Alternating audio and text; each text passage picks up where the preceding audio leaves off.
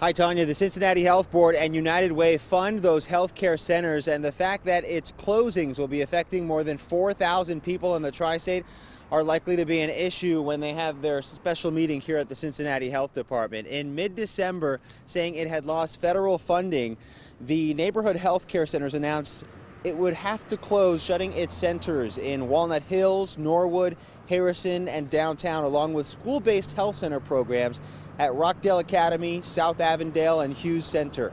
9 on Your Side learned Health Point of Northern Kentucky was interested in buying the clinics, but the plans, they really fell through.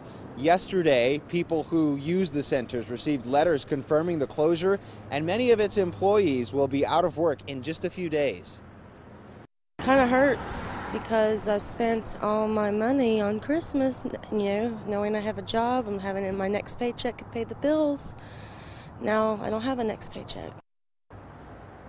The health care centers are scheduled to close December 31st. That health board meeting is happening here at the health department at 1 o'clock.